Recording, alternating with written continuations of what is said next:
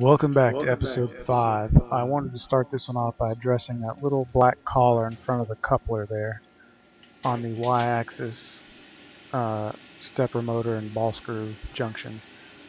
What I'm doing is just tightening those down, making sure they're snug because the x-axis one had come loose and it caused some problems. So I just kind of snugged them up as best I could, and I'm measuring the backlash here with my 5/10 indicator here, and I'm using the jog pendant, which is about 1/2 resolution, so it takes about 10 clicks to move it 1/2. And as you can see, the backlash there is less than that because the needle is completely responsive back and forth. And then I did the same thing with the x-axis here.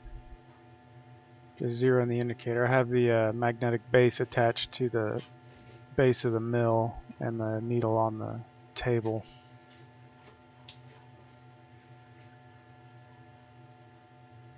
So here we see the same issue. It still takes about 10 clicks to move it 1/2, or 1/1000, I'm sorry.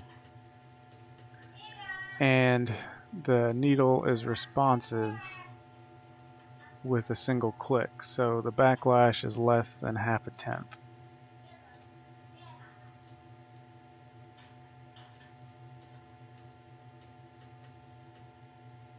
And again, I'm using the jog pendant.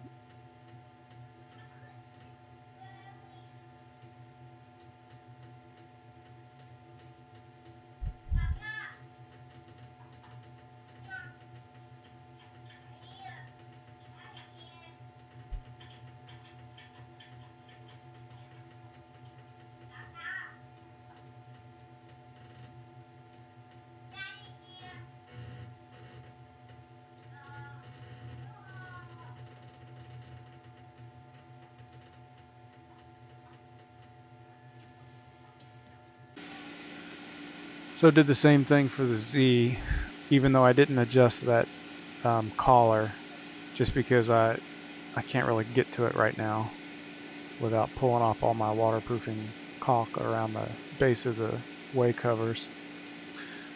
But I never really noticed that much backlash, if any, in the Z. In fact, I've never noticed backlash in the Z, and it's probably partially due to all that weight of the motor, you know, kind of preloading the ball screw.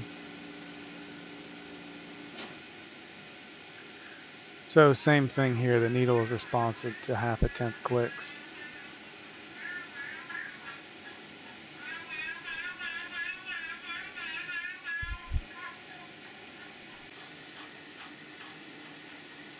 A little bit closer look there. So you can see the needle jumping back and forth between one click.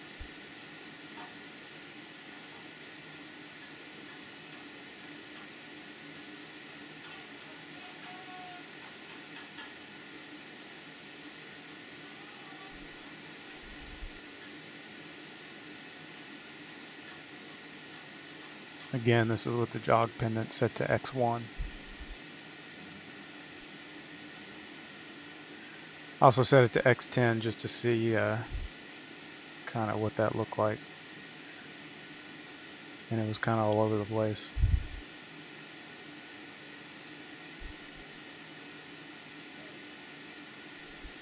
There we go, sort of no rhyme or reason to it.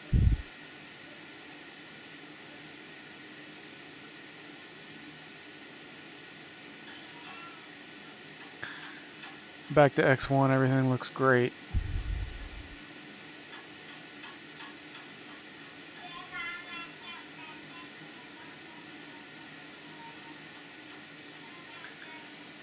So I was still measuring backlash when I would indicate off of a part with the Heimer 3D taster.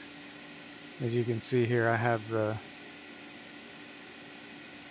dial test indicator touching off against the side of the tool, and the 3D taster is zeroed out on a part down there. And you can see that this is x-axis indication here. And as you can see, and I'm using Mach 3 here, and I'm just jogging by tenths. The dial test indicator needle is responsive, and the Heimer kind of lags by maybe half a thousandth or something. I'm trying it out here on the y-axis now, and you'll see the same thing. Even though I have the acceleration set pretty generously on this mill, you can see by how violently the needle kind of jumps on the dial test indicator, how rapidly it's accelerating 1/10. Much more so than using the jog pendant.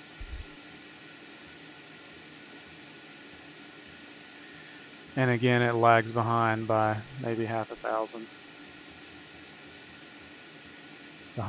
The 3D taster. So I need to find out if I need to get that serviced or what. I'm not sure if it's supposed to have that much backlash. And I did the same thing on the Z. Now, curiously, it doesn't seem to have any backlash in the Z. Both needles are completely responsive with one another as I jog the Z up and down by tenths.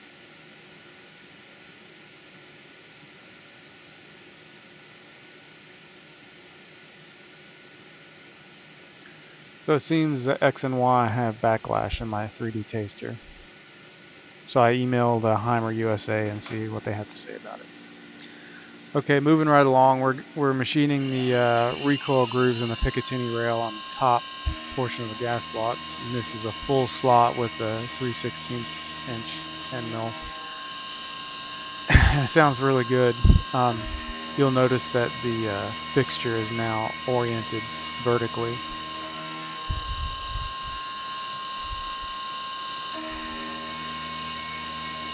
Again, I was apprehensive about doing it this way because in order to reach the features of the part with short tools like this one, I couldn't have that much overhang on either side of the fixture plate. So the vise is only holding about 1/4 inch of the fixture plate, or so, maybe a little bit more.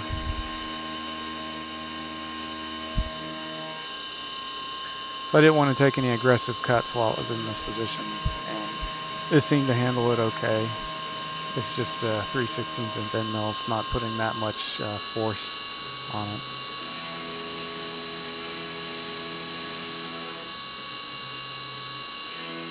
So in order to make sure that rail is dimensionally accurate, I do the full slot and then I come back and I finish the sides,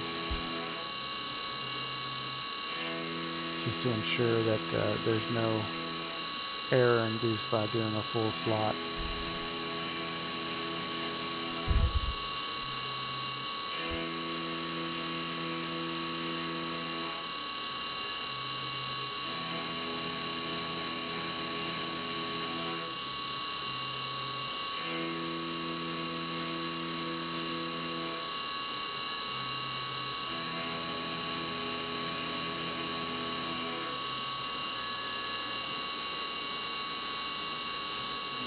And then I go in and put in lightning recesses on the land of the rail.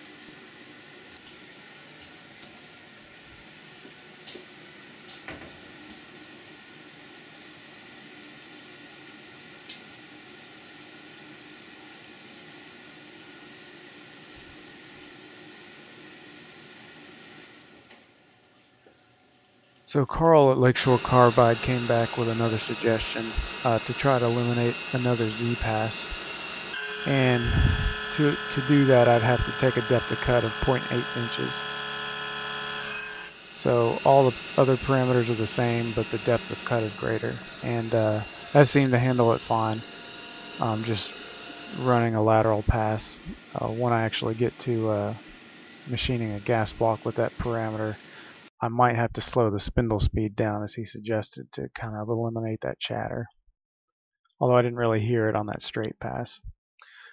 So there's the finished rail portion, and now that concludes that top portion of the gas block. So now I flip the fixture plate in the other orientations, so now we can access the bottom side. Now this is kind of an aggressive cut, which I was fearful of, just because that fixture plate is not held super solidly. But it seemed to work out just fine. This is a full slot with a 3/8 inch rougher, pretty deep depth of cut there, and wow, that sounded great. So then I go back and take some lighter passes at a faster feed rate.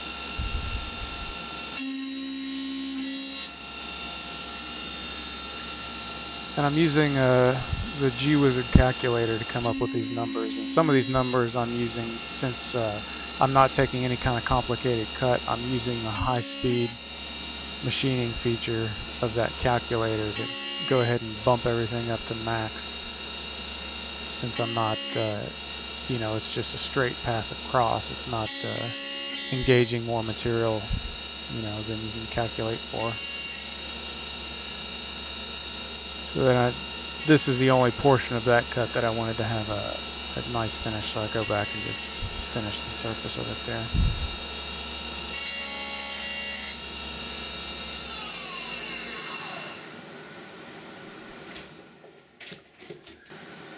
So now we switch back to the 3/16 inch end mill, the same one we used on the rail, and we're doing a full slotting operation here too,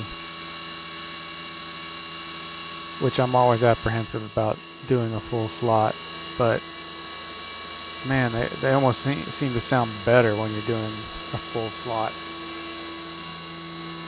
But at least it sounds better there. Now it comes around to the side and it takes a bit deeper cut, and it starts to chatter a little bit, so I might change the parameters for that. Maybe slow down the RPM a little bit.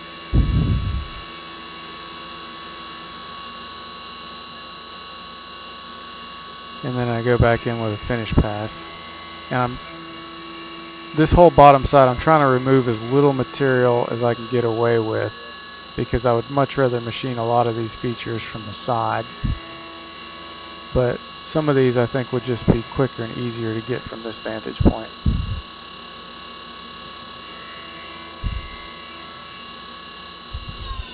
I'm starting to lose coolant pressure. I had to refill the reservoir again.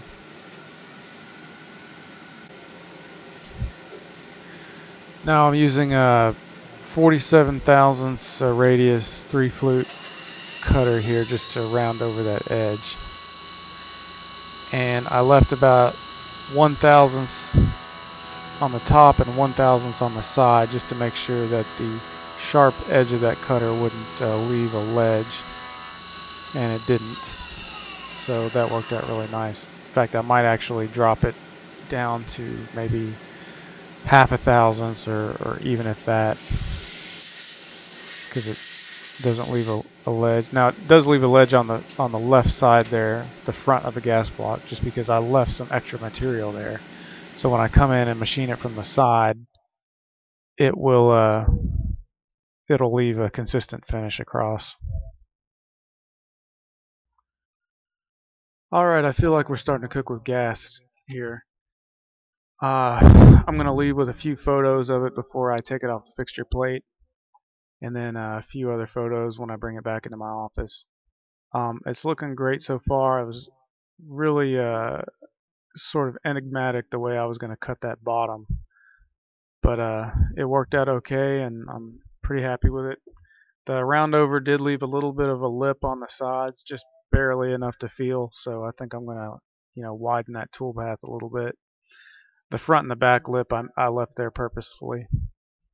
But everything else looks great. There's a few more things I wanted to machine from this vantage point, but I don't have the tools for it yet, like the socket for the quick detach sling swivel and the hole that routes the hot gas from the barrel to the gas tube needs to be drilled.